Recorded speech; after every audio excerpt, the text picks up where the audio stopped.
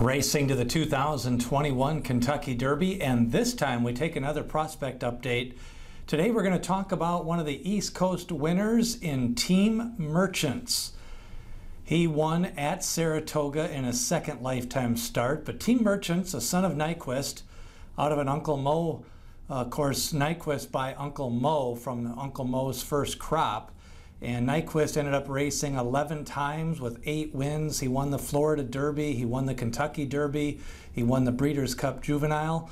So he definitely was able to win early, and he was able to win some high-class races and ended up winning the 10 furlong Kentucky Derby. Now, out of this crop, Team Merchants is basically the top horse out of this crop as we point towards 2021.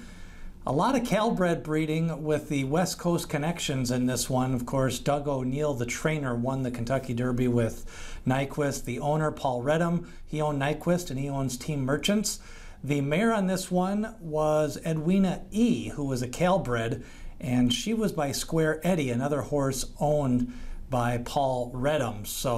And then the second mare was also a Calbred. So a lot of West Coast connections on this horse. But one of the key factors is a key race, and a key race is usually identified if you have a subsequent winner coming out of that race. And Team Merchants kind of participated in back-to-back key races. He started his career with a 5th place finish, and 2 horses came back to win out of that race in Olympiad and Reinvestment Risk. And Reinvestment Risk ended up running in the Hopeful and the Breeders' Cup Juvenile. Then in his second race, he picked up a victory.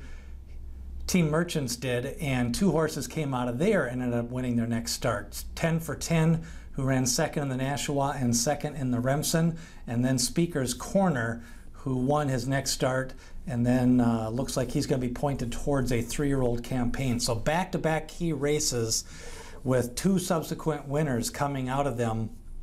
So it looks like he's faced some of the better 2-year-olds on the East Coast. He debuted with a 60 Equibase speed figure, bumped that up to an 81 and winning that second time out, and went with a fast average pace race shape. But Team Merchants, you know, he looked good, he looked fast, he came a little bit wide in that second start. So I think Team Merchants, you know, one of the things you want to look for is just a little bit of ability in their races. You don't want them just to dominate with speed. You want them to be able to show a couple of gears. You want them ultimately to be able to relax a little bit because that's what you're going to need as you go the longer distances and in the higher class races.